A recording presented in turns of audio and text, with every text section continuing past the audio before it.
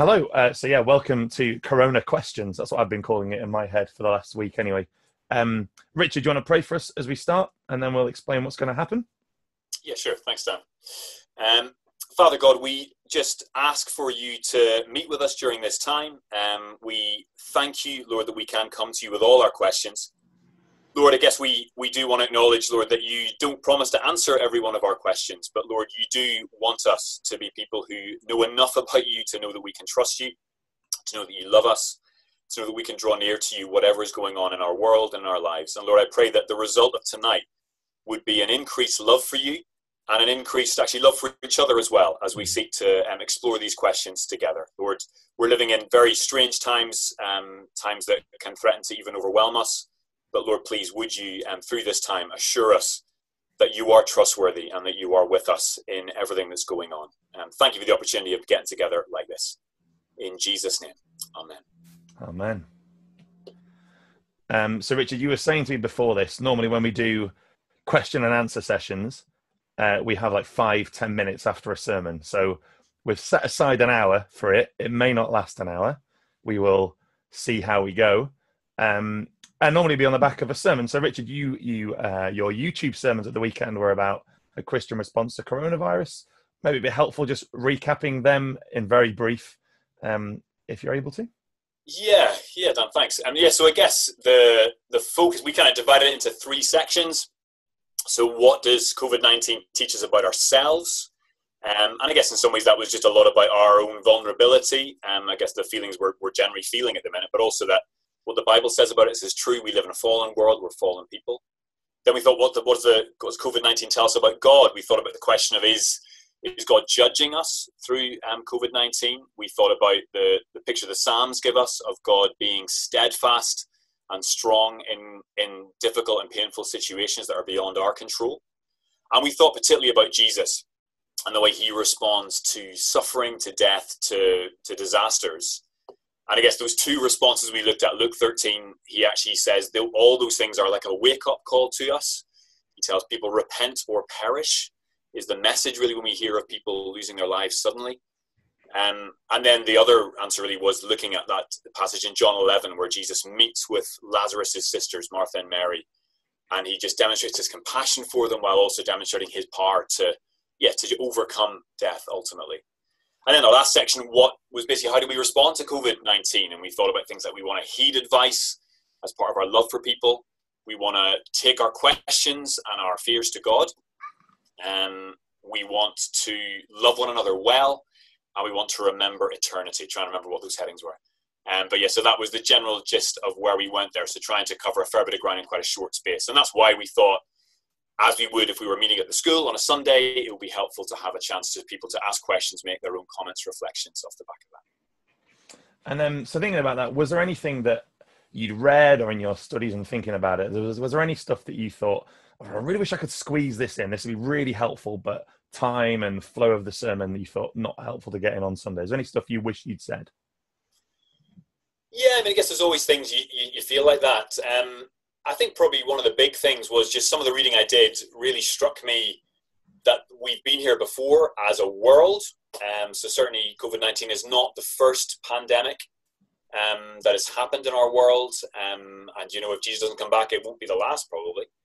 So in that sense, I guess that it does feel unprecedented. In many ways, it is unprecedented the time we're going through.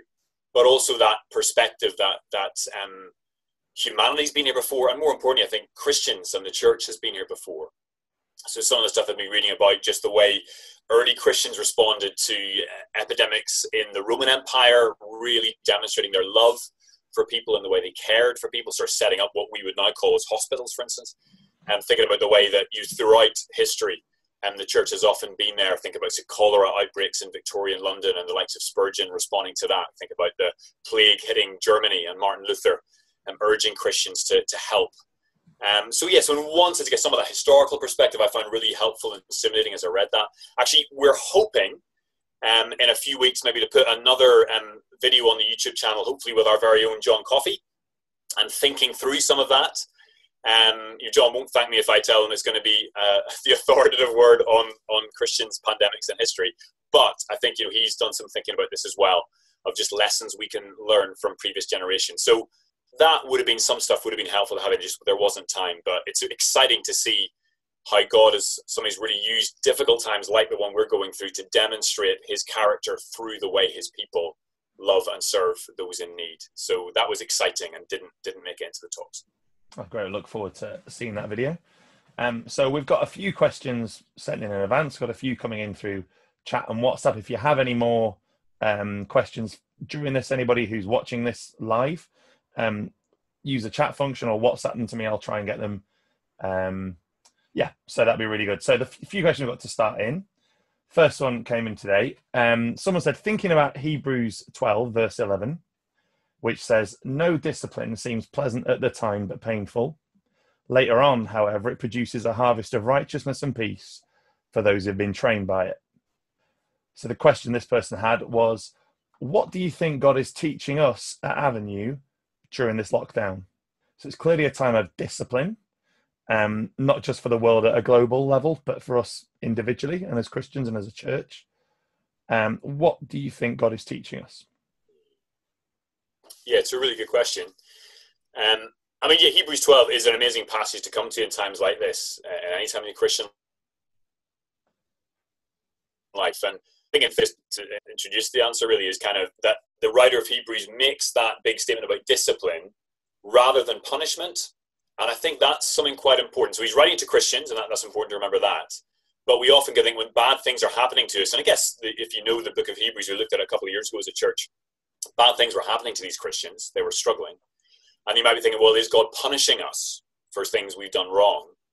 And instead, the writer of Hebrews says, no, God is disciplining you as a good father disciplines his children. And he's got this great stuff about basically, discipline is a sign of love. Discipline is a sign that actually your father loves you and cares enough about you. So in that sense, it's funny that why we looked a bit at it in the videos, but like, is God punishing us through COVID-19? I think for a Christian, there's a sense where I think there's a right sense where the Bible says that we can never say God is punishing me. God is disciplining me. He does that in many different ways, but he does that because he's a father who loves us. And he's not a vengeful God out to get us, because actually our punishment has been taken by Jesus on the cross. So that distinction of discipline rather than punishment, I think is a helpful one. And the question, what is the Lord maybe teaching us at the minute? It's not pleasant at the time, later it produces a harvest of righteousness. I mean, that's a really difficult question to answer. I don't have the authoritative answer on that. Just been thinking, obviously, the last few weeks about what the Lord might be doing through this. In some ways, we are being forced to slow down. Some of us, maybe particularly the first few weeks, maybe quite liked that.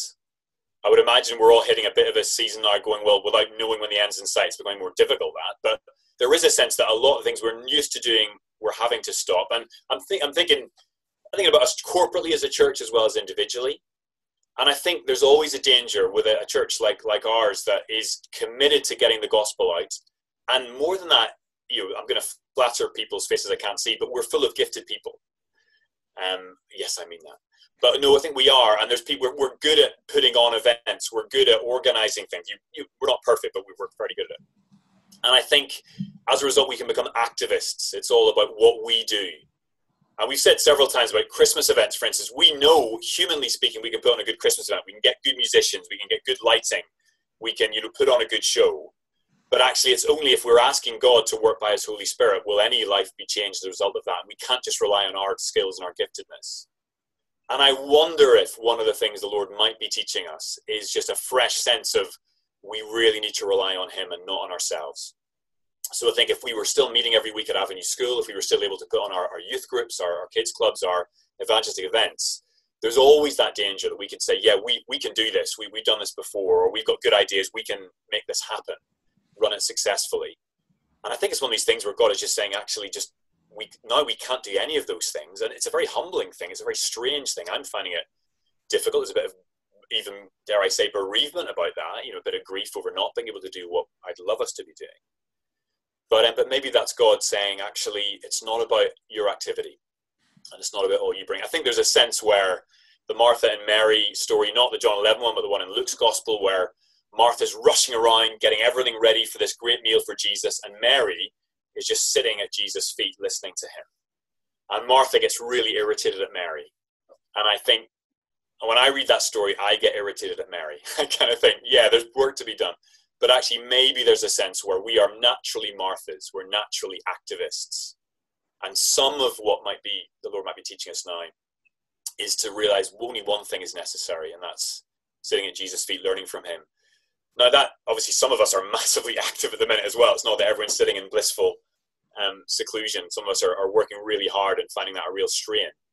But I guess in some ways, we are, all of us, I think, being forced, I hope we're being forced actually, to pray more, to recognize our limitations, and to say, Lord, we need you to be at work in this situation. We need you to be working our lives. Please help us. And if Christians are in a position where we're saying, please help us, I think that's a healthy place for us to be. So that's one. I mean, again, there's loads. I think there's, you could talk about family relationships. You could talk about having to slow down if you're in families, if you're in a marriage, or if you're with kids and you're forced to live together. We're maybe being forced to learn again what it means to love one another, bear with each other, forgive each other. If we're living on our own, actually, there's a sense of, right, I can't rely on other people around me at the minute. So Lord, please, would you really demonstrate your faithfulness in this? So because all our situations are different, the lessons will be different. But I think trusting that God is, I think the writer of Hebrews is amazing. He just says it's not painful at the time.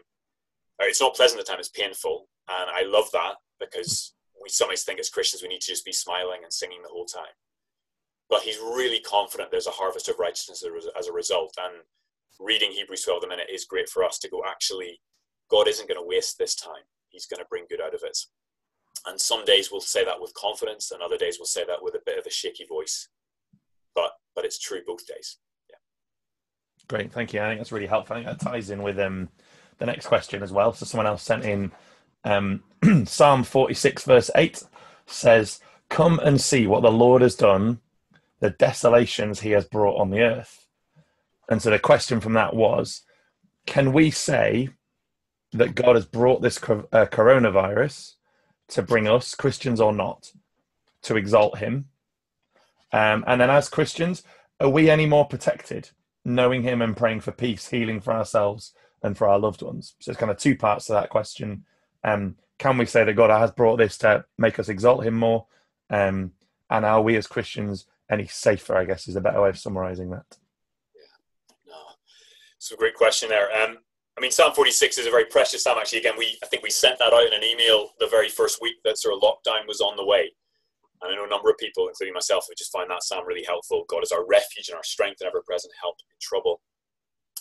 Again, I think the portrayal of God we get in that psalm is a wonderfully comforting one. And one big thing the psalmist does there is he's contrasting the nations. He's contrasting human power with God's power. And he's showing that actually God is far greater than any human power. And I guess in that sense, that God is humbling the nations, will humble the nations, says Psalm 46.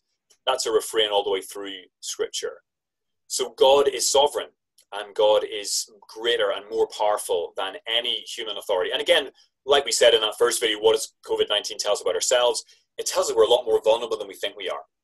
And we're in a lot less control than we like to think we have. So there's challenge there. I think there is a sense where you can say in very broad terms, God regularly does humble us, whether we're individuals, and in this situation, whether even entire nations, entire economies. You can say we are being humbled. I think where we need to tread carefully is saying that God is having this gleeful little experiment and playing a trick on us, or just trying to mess around with our lives, with life and death. We know from Scripture that's not who God is. God is good, he is steadfast, he is loving. He doesn't delight in the death of anyone. He doesn't delight in the death of the wicked. So in that sense, it's not that God is rubbing his hands going, great, I'm just going to mess everyone's lives up. But there is a sense, I think, where in his goodness, he is wanting to humble us. And I guess some of the challenge in all this is how are we going to respond? It's like any moment of suffering or challenge for us. Either we respond by drawing near to God, or we respond by turning our back on him. And in Psalm 46, there are both responses. There is the response of God's people. He's our refuge and strength. We're going to get closer to him. And there's the response of the nations where God ultimately has to say, be still and know that I am God. So I think, has God brought COVID-19 to exalt himself and show his glory? I think ultimately there's a sense where at the end of history, we are all going to be exalting God and saying Him glorious, whether we admitted it here now or not. Every knee will bow and confess that Jesus is Lord. We should be praying actually that God will be exalting Himself to the point where lots of people do humble themselves before Him. And that's really important, I think, that we pray for that. That's not automatic. And again, sometimes we can say, oh, suffering will always mean, we use that quote, C.S. Lewis, a brilliant quote, suffering is God's megaphone to rouse a deaf world. I think that's really true and insightful, but obviously we also know that suffering can make our hearts even harder towards God. So I think it's right for us to be praying that the effect of a lot of the COVID-19, the effects of it on all of us would actually lead to lots of people asking big questions about themselves, asking big questions about God. And that is the outcome we want to see, and that's the outcome we should be praying to God for. But again, in the mystery of His sovereignty, there are people who will respond to this by hardening their heart against God. Maybe people who'll be crying out to God right now, and then should restrictions be lifted in however long, they will go back to life as it always was. So that's part of the heartbreak, but that's why, again, we've got a part to play in praying for the people around us. So I think COVID-19 hasn't taken God by surprise. God works through all things. He is sovereign, and that's really good news. That doesn't mean He delights in causing distress, pain, death. He doesn't, and the Bible's very clear on that. And I think the other question was that about what, are Christians more protected, or what was that second part? Yeah, are we as Christians any more protected through knowing Him and praying for peace, healing for ourselves and our loved ones? Are we any more protected, is what it says? Yeah, it's a really good question. I think eternally, yes. We've got, and again, I was really struck by that the last few weeks, thinking about eternity. Like I said in that talk, if you heard it, I regularly find myself saying to people, the gospel's not just about life after death, it's about so much more. And I do stand by that, by the way. But it is also about life after death. And I think some of this, it kind of focuses our minds. It kind of goes, we are going to die one day. And Christians, like anyone else, particularly in the West, we can maybe just imagine we're going to live forever. So there is something very humbling about that. Are we more protected? Yes, if we are trusting in Jesus, we're protected eternally. So we may well die of COVID-19. But we have eternal security in Christ. And that is wonderful news. But are we more protected? No, Christians are flesh and blood. We are fallen human beings like everyone else, and we all can catch COVID-19. If we thought scripturally we weren't at any risk, we'd still be meeting together as a church. There obviously are horrible stories of slightly wacky churches offering to heal everyone of COVID-19 with special potions and things. We don't think that's what scripture teaches. So we are just as vulnerable to COVID-19 as a Christian, as an unbeliever. And also, I think praying for healing. It's interesting, isn't it? I think Jesus pretty clearly says the Lord makes the sun shine on the righteous and the unrighteous.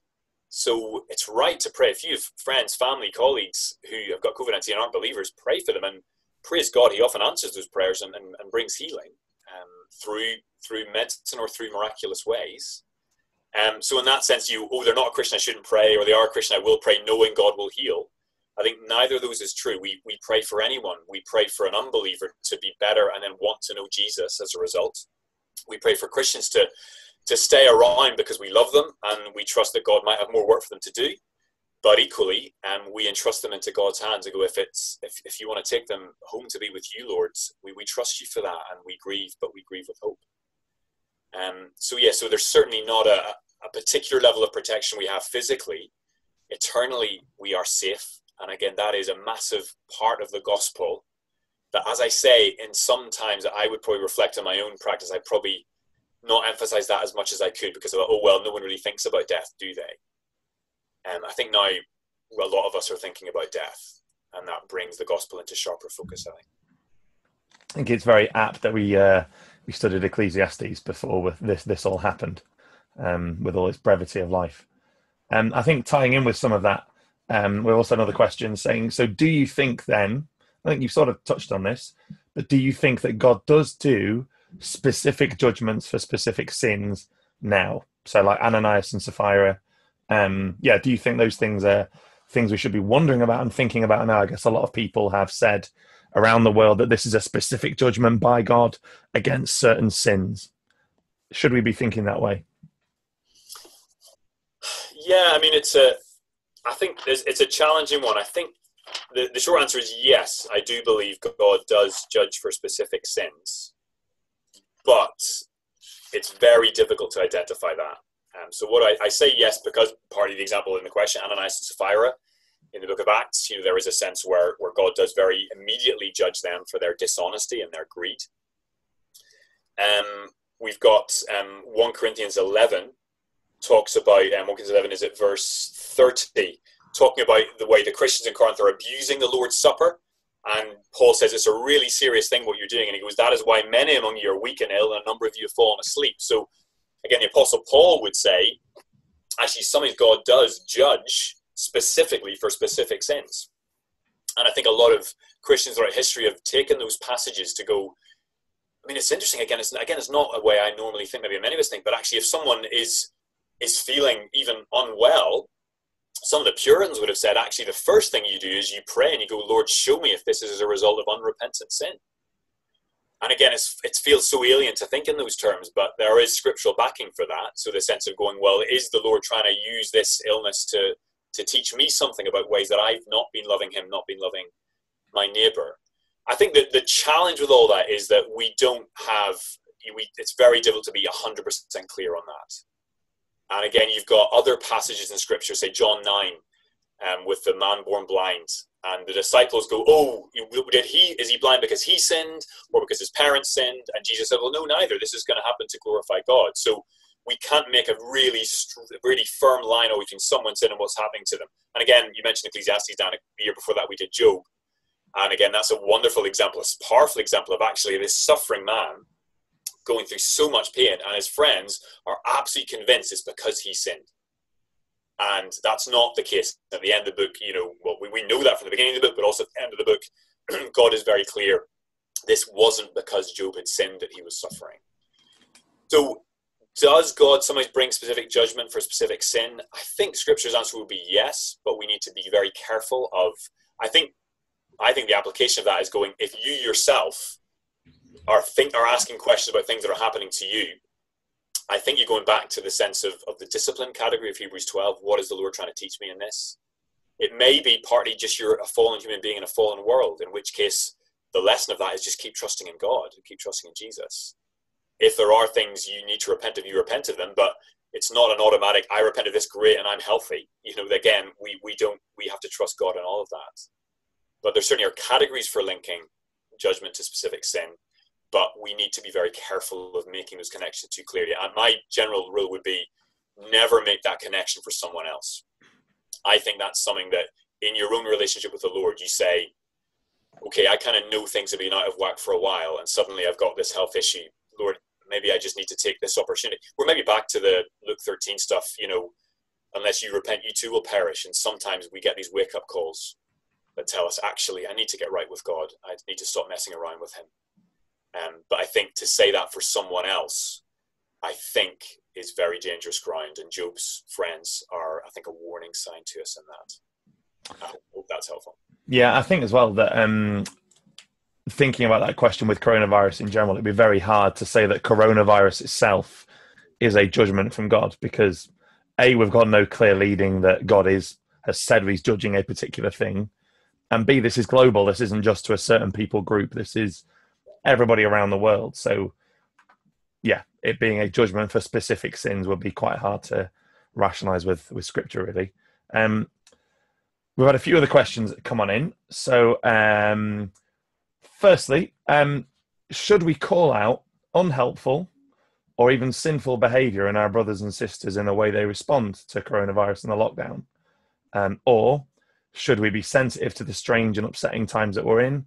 How do we then call out sin without being hypocritical? I guess it's very possible to be having a sinful response of one form, calling out another sin. Yeah, if we see people responding to this sinfully, how do we respond? Yeah, it's a good question.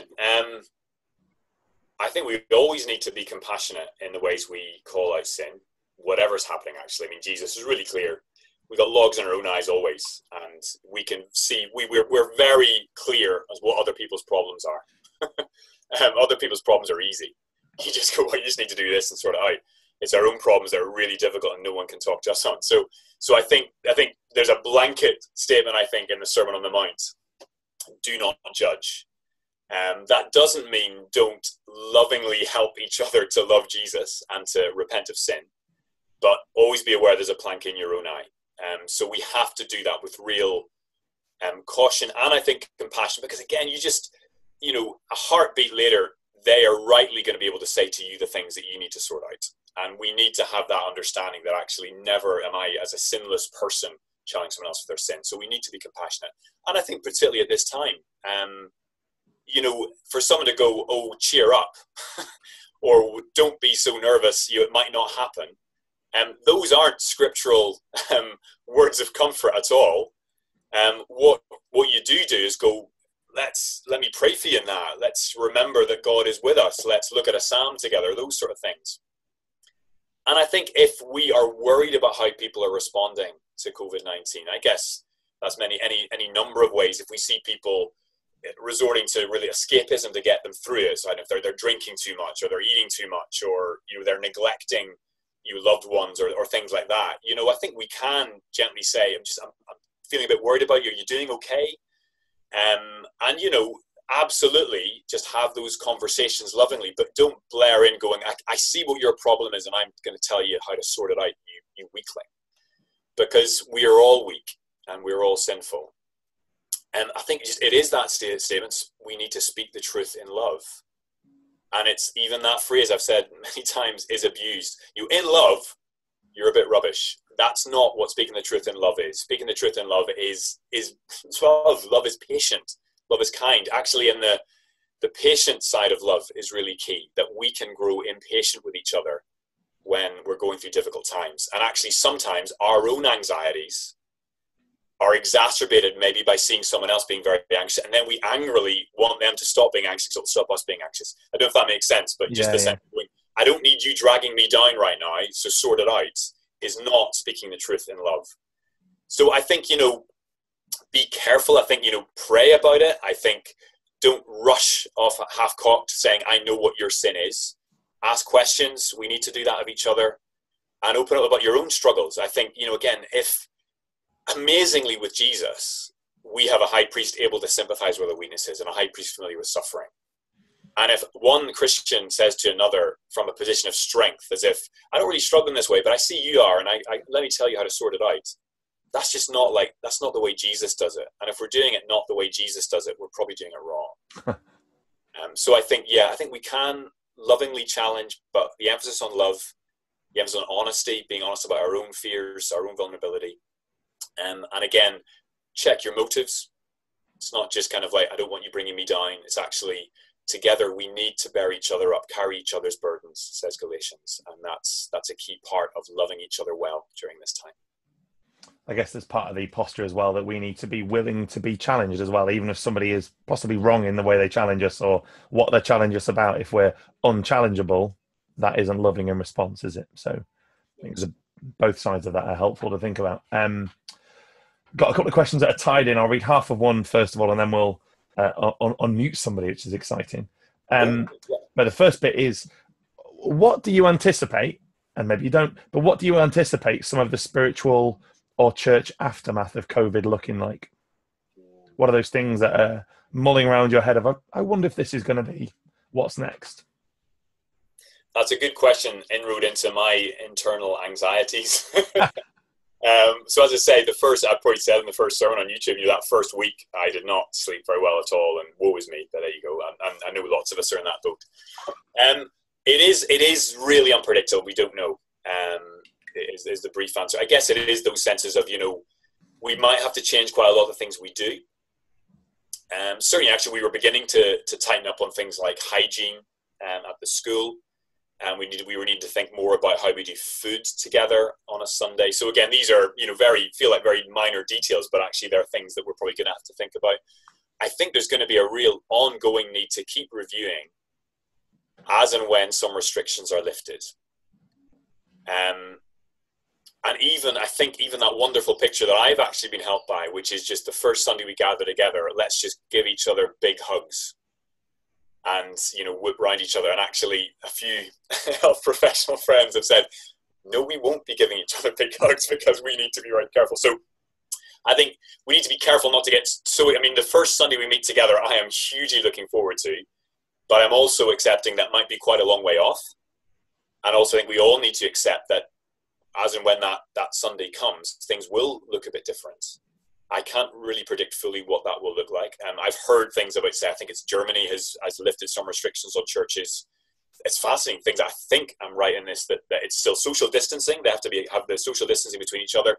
Everyone has to wear face masks, and there's no singing, apparently. So I've just heard this say, I don't know if this is true, but again, that's interesting. Even that sense of we're all singing God's praises together, and will there suddenly be a sense where, is that wise and helpful with us all breathing in and breathing out? I mean, that the mind boggles at that, doesn't it? The sense of actually we would, if nothing else in Zoom sessions, we have to sing on our own, but we're still able to sing. So again, I think broadly what I'd say is we just don't know, but I think we have to be prepared. There will be changes to how we do things. The primary thing is we are still called to love God and to love one another and to proclaim the gospel. Our mission is the same. Mm. And whether we do our mission more online at the minute, which is what we're doing, whether we have to think really creatively about things like, I mean, again, you think about, I don't know, I've not even thought about this before, but a carol service. We like to pack everyone in for a carol service at Christmas. Will this Christmas have to be different? We just don't know. Will we be able to have a carol service this Christmas? We just don't know. And I feel my face flushing. These are things that make me anxious. Mm. But again, we go back to, we just need to trust in God in this and ask him to show us the way. And again, I think it's Anne Wilmot, I'll name and shame her, but she mentioned this in our home group a while ago, helpfully, of just, every day genuinely has enough worries of its own. Jesus says that. So just go to God today, ask him to help you today, give us today your daily bread. And every day is enough worries of its own. And I think there's a rightness to planning, and be assured as elders, we're trying to do as much forward planning as we can, but equally there's a sense where we really don't know what the future holds. And so actually we just want to, help me love you today, God. Help me to love the people around me today, God. Help me to pray today and to pray for your kingdom to come today. And then you go to sleep. And then you wake up the next morning and you go, okay, Lord, it's another day. Help me to love you. Help me to love the people around me. So yeah, I think it is the day at a time thing is maybe the most helpful. But yeah, it is going to be interesting and maybe challenging. But also I think we've got to trust that there could be really good opportunities coming out of this. There might be some ways we do things that have to change, but there could be benefit from that. We just don't know right now. But again, I take comfort from God doesn't waste things. And even though there might be some things we will be sad not to be able to do for a while, or even maybe even ever again, we can still trust him, even when we don't have the full answers that we'd like. I think a lot of people have asked a lot of the questions you answered a fair bit in that bit, but some of the stuff coming out is, have we, as an elders, have we thought about the practical future? So lockdown is lifted. Do we have any ideas, any thoughts on what next? Maybe meeting in another place or church building at another time. Have we got any idea? I guess people in our church family want to know what church might look like in the lighter lockdown weeks and months. Yeah, and I think that the thing is we just need to keep asking those questions. And there's a sense where, as I say, go back to the thing, we get through each day, and that's important. And I think as elders a few weeks ago, we were really struck. I guess in one sense, we've been kind of in crisis mode, kind of adrenaline driven. Let's just get certain things up and running. Let's get sermons on all the age slots done. Let's get, brilliant worksheets out by dawn. Let's try and just get Bibles, all those things. And that's been good and healthy. I think we were chatting as elders a while ago, just saying, we just want to do as much as we can about the normal life of the church, even though it has to be online. And so that's why we're doing this at the family meeting on Tuesday. That's why we're just we're going to keep you preaching through bits of God's word. We're not going to put everything through a COVID-19 filter. But yeah, we are thinking and praying and really weighing up how things might look differently. And also there's things like all this was that are beyond our control. So again, there's things like we don't know. Will Avenue Primary School, for instance, have a new policy of not doing outside lets for the foreseeable future? Will Ralston Primary School have the same thing? So once we suddenly will be in the position of going, right, where do we meet? And do we need to, the challenge would be how to find a way of gathering together while keeping social distancing. That's a whole challenge in and of itself. And what that looks like is really interesting. Do you suddenly go multi-service? There's a small number come at various points for the same service, but again, does that just dilute so much what we believe Scripture teaches the church is? So you'll hear from answer, we don't have any definitive answers right now because we genuinely don't know. There is just so much unknown at the minute. But we're certainly not, I think there probably was a right sense at the beginning going, won't it be great? Let's just get through this. It'll hopefully be just, I don't know, a couple of months. We'll be back to normal. And wouldn't that be a relief? I think there's a sense of we're going to head into a new normal. People are using that phrase a lot. But I don't think anyone really knows what that new normal is going to be. So I'd really encourage all of us to pray for the elders and for all of us, actually, as a church family, to think about how we grapple with some of these questions. You say, even if lockdown gets lifted, potentially Avenue Premises, please come in. We need the money from your let. Do we need to say, actually, no for the foreseeable future? What do we do with home groups? Do we say that there's some healthy people, some people who have got underlying health conditions? Do we have some home groups meeting physically, others doing online? We just don't know. Would that just be too divisive for a home group? So, as I say, we've certainly got more questions than answers at the minute. So please pray for us. And please for all of us, just pray that we would all be trusting God as we answer these questions, ask these questions. So it's not just that God will magically make the finished package land in our minds and our hearts. I don't think that's how God works, actually. But we do want, as we grapple with questions, and some of us get quite overwhelmed by them, we want all the time to be saying, but Lord, we can trust you. We can trust you in this. So yeah, please pray for elders as we make these things. But yeah, be assured we want to love our church family well, and we don't want to cut corners and put people at risk for the sake of running a nice program. That is not what we're here for. We want to bring glory to God, and bring glory to God means we love the people we've got, and we love the wider world, because that's what God tells us to do, and we want to do that as leaders. I think it's fair to say as well, if people hear of things that churches are doing around the country that are successful and working and they've got ideas, send them over. We can't guarantee we'll do everything. We're not every other church. We are Avenue with the skills and gifts we've got, but we want to be hearing what other churches are doing. Similarly, we're trying to keep our ear to the ground as much as possible. So we were on a Zoom seminar early today with 130 different church leaders from around the country, just listening to what's going on, trying to learn from them. So yeah, we are trying to see what we can do, learning what we can do, trying to plan where we can, and trying to react well where we can. We've got a question as well that says that it seems that people are more open to spiritual matters during this time, with evidence that more people are going to the church in different forms. So what practical ways can we help those that we know who may be looking into Christianity at this time, particularly given the restrictions that there are on church meetings like this? Yeah. So again, you always love those photos we have, and sharing the gospel with your friends always has two very attractive people in a coffee shop with a Bible open.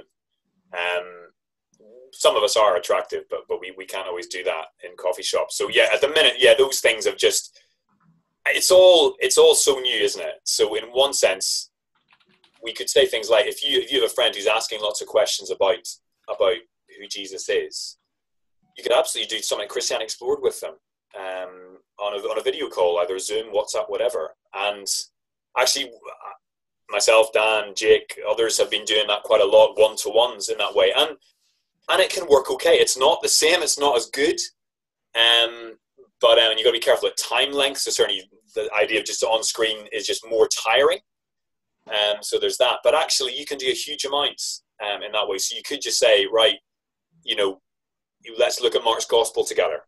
Let's look at who Jesus is in Mark's Gospel. And either you could potentially on your daily exercise pop a Mark's Gospel through their letterbox or post it to them. And then you say, when it arrives, right, we'll do it now.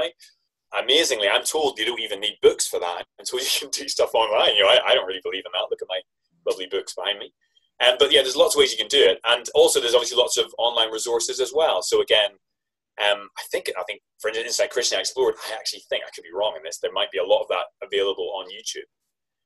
Equally, as and when it's helpful, you could even say, actually, at our church, we did something on this, or we had a sermon on this. Why not look at the YouTube thing? And then you chat about it afterwards. And obviously the pressure's on your friend to watch it or to dodge it. We obviously don't absolutely hold them to having to do that. But you're just thinking creatively about, how can we use the questions people have at this time. I think in some ways in our YouTube stuff, we're kind of, when we're preaching to camera, We do have kind of both Avenue Church family in mind, and that feels still really key. We want to be absolutely feeding one another from God's word, but also we're aware there are people outside of our church family who might be watching, and that feels an amazing opportunity. Again, there's always that question of how can we get someone through the doors of Avenue School? And historically, that's always been a challenge. But actually, if someone has a fair bit of time in their hands, as a lot of people do at the minute, actually clicking on a YouTube thing, they might well watch it. And we were praying that they do. So yeah, just we're trying to think about that with our online content. So I think there are ways you could point people even to Avenue resources, but we won't be offended if you point to other resources. But I think there are ways creatively we can do that. I think one thing I would urge against, which I probably would have said the first few weeks, was, oh great, if someone asks a question, great, when all this is over, let's get together for a coffee. Or when all this is over, let's come around for dinner and we'll chat about that. Actually, I think just timescales look very uncertain at the minute, and we don't want to waste this time. I think, again, when more people potentially are going back to work, would say some of our furloughed friends are maybe off furlough and back to work, suddenly life is going to get very busy again. And suddenly, as we all know, those bigger questions will be pushed down to one side. So we want to make the most of opportunities now. So I think there are creative ways, but just make the most of it. I think a lot of people are getting used to Zoom, video chats, even phone calls. And I think there are ways that we can share the gospel with them. There's lots of good online resources out there. And equally, if we know of good things, let's share them with each other. Let's say, actually, here's a really good apologetics series of lectures, or here's a really good evangelistic resource that you could use, and just make the most of those opportunities, even in lockdown, using online means. I think as well, I'm kind of challenged and encouraged that this is an opportunity for people who in the church who, for example, may often just go, oh, I'm a bit nervous about sharing the gospel, come to church with us. This is maybe potentially shaking us out of their comfort zone where that's not an option.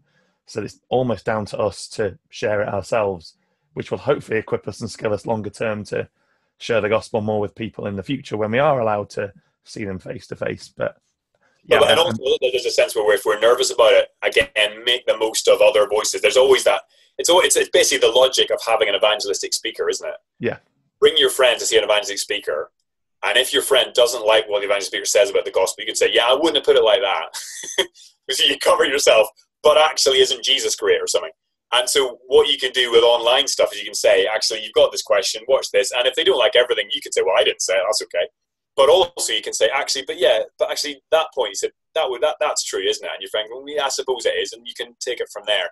And always we need to be praying alongside that. And I guess, again, even we said, Dan, I guess the sense of maybe somebody can say, well, I'll maybe bring someone to church and other Christians will step in and share the gospel with them. I guess there is a sense where, like a lot of things, we are just being forced back to God right now, going, I can't rely on other people ultimately, so I need to be praying for my friend. But let's pray for our friends. Let's not say, I think the danger could be we get so tired by just the restrictions currently that I think we do take our eye off the ball in terms of sharing the gospel, and we don't want to do that. We want to say, actually, this is, as the questioner says, this is a time of lots of spiritual questioning for people, and let's make the most of it as best we can with the people we know, and using whatever means we can. It's fair to say as well, so I know of churches around the country that have run Christianity Explored through Zoom, and if that was something that would be helpful to you or your friends, let us know. We'd love to do that. We would love to put things like that on and be able to reach out. We're thinking of how we can do that on Esmonsal in the weeks ahead as well. So yeah, those are things we want to be doing. We did try and run a Christianity Explored a few months ago and weren't able to, just the few people who said they're going to dropped out. So actually, yeah, that's if we do a Zoom Christian Explorer, that'd be brilliant. Yeah, please, if you know people, let us know. Yeah, that's great, Dan. I think that is all of the questions that we've had so far, unless anybody desperately wants to type something into the chat box, and I can unmute somebody, or they can WhatsApp me. I think we've covered all the questions so far, which is great. You've answered everyone's questions. Not just 10 minutes, it's powerful. I think this has been really helpful. It's been good to think about what God is doing. Again, it's another angle of thinking about what God is doing through coronavirus. And the truth is, we just don't know. But our call as Christians is to trust Him and to respond whenever possible with sharing the gospel with whoever and however we can. And the ways in which we can share the gospel is limited at the moment. But in other ways, it's expanded. People have got more time. People are more desperate for human interaction. So people might be more open to chatting to us about these things. And it's how we take those opportunities and how we use them for the best. So let's hope and pray that this is a time where God is just preparing the soil for the seed to be planted in, or even that seed is being planted that's going to sprout and fruit when all this lockdown is lifted. Great. There are no other questions dashing in. So do you want to pray for us, Dan? I'd love to pray for us. Yeah, I'll pray, and then I will stop recording, and then we will release the videos. So great. Let's pray. Father, thank you that your ways are not our ways. Thank you that we don't understand what's going on. And Lord, we confess and admit that we don't understand what's going on fully in the world right now. But yet we can trust you. Thank you that you show time and time again through your word just how trustworthy you are, even when situations are baffling and confusing. Thank you that you showed that most of all at the cross, with that travesty of justice where that wonderful man was killed as a criminal. You were working it for the ultimate good, to achieve the salvation of our souls and the forgiveness of our sins. Thank you that we can trust you. Thank you that we can ask questions, that we're not forbidden from doing that. Thank you that we can turn to you and bring these things to you. I pray that you'd help us, give us wisdom as to know how to love one another well, whether that means calling people out for sinful responses or whether that is bearing one another's burdens together. I pray that you'd help us know how to make the most of these opportunities that we have to talk about eternity, talk about death, and talk about the lack of fear that we have the other side of death. Thank you that becoming a Christian and being saved is not just something for after death, but thank you that it is that as well. And pray that you'd help us all to trust that and declare that and rejoice in that. And Father, we long to be back together. We long to be seeing each other and singing together and worshiping you and praising you and spurring each other on face to face. We look forward to that day. We pray that you would help us to keep going, keep persevering until then. Amen. Amen. Thanks, Dan. Thank you very much, Richard.